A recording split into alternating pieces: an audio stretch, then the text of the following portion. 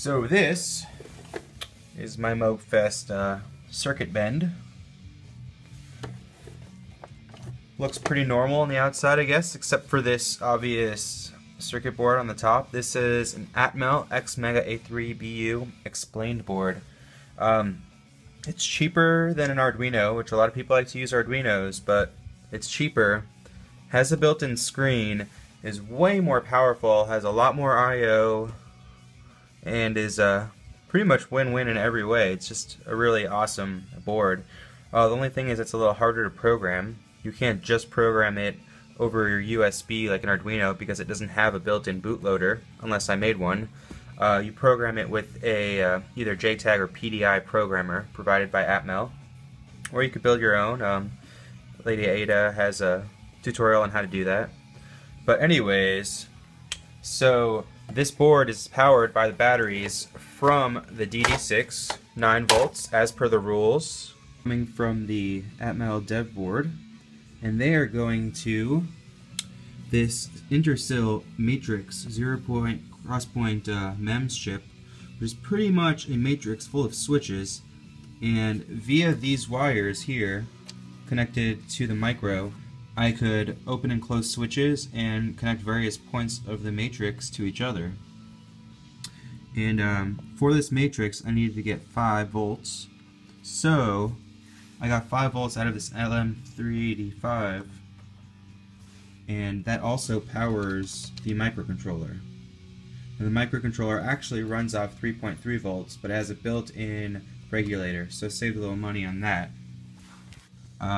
Pretty basic LM3805 circuit around that guy. What else? These are all the wires for all the various matrix connections, and pretty much what they're doing is they are just connecting the RAM samples and pretty much mangling the bits of the various samples. We'll hear that in a bit. I looked at the pinouts for these guys, both on a scope and a meter and everything, and I just realized that this guy, all it does is it controls the screen and it controls the buttons. That's all this guy does. This guy, all he is the RAM. It stores all the samples for all the various sounds. On the other side of the board, there is another chip, and that's the main CPU, and that's a little surface mount chip, and could mess with that, but didn't really want to mess with that. What else? We have here's the, I traced these back. These are the protection, or to the conversion for the pads. The pads have a little piezo disc on a big metal plate with rubber on the top. So these just pretty much, I guess, bias the signal. There's a Zener diode just to help cut it down, because piezo could put out a lot of voltage, but you don't need all that voltage. So that goes into the micro on the other side of the board. What else? So I wanted a way to get a tempo out of this guy. So I thought for a while, how do I get the tempo out? And then I realized, alright, there's an LED on the front that blinks to the tempo of the beat. So pretty much, I hooked up these diodes to the LED, because there's 2 LEDs. There's one LED that starts the measure, and then there's one LED for every beat in that measure. But you need them both, because if you only get the beginning of the measure, then you miss all the other beats, and if you only get the beats, you miss the beginning of the measure. So I combined those 2 signals via these little diodes, and they go out to this guy. And now I could sync that with my simple step sequencer that I built. I could sync it with my Korg Volcas. Pretty simple way to sync this DD-6, and it works quite well. Alright, let's turn this guy on. So you notice how the microcontroller turns on. Right now, there's no software telling anything to go on the screen yet. And this guy turns on. Right now, this is a stock DD-6. Nothing, no sounds are different. Play sounds. And here are the LEDs I mentioned before.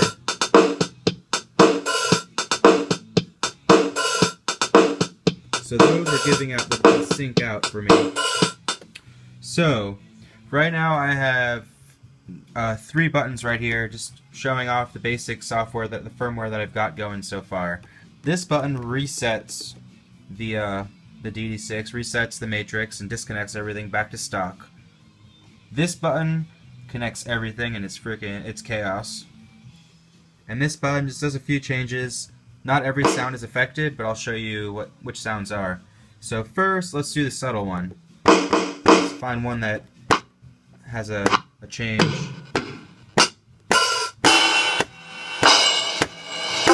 Okay. So here's a stock DD-6 sound. Here's one little connection on the matrix, adding a little fuzz. So here's regular. Back to regular. Connection. Cool little distortion fuzziness.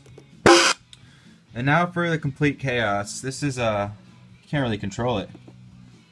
So there's nothing.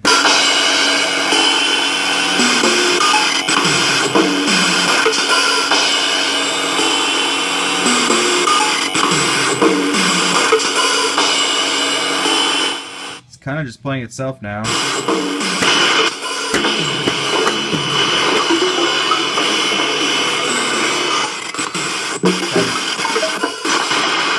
I press the button to restore it back and it's still going.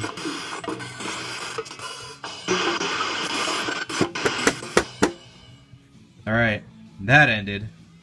Let's add a little subtle fuzziness. And let's get a sound going and see if we can hear something cool. Alright, that's the fuzziness. Here's stock.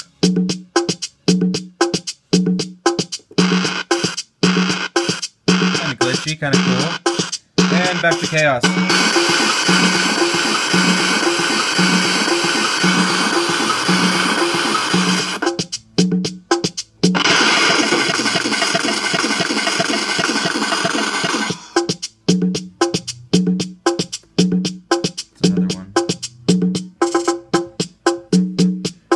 That is a buggy. What is that word? I don't even know what that is. What else? Here's some rhythm and blues, number 20.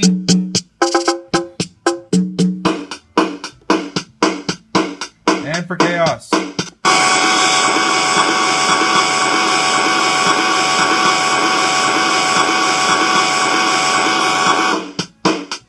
What is ska sound? Yeah, Polynesian beat. What's that? Oh yeah, a little funk.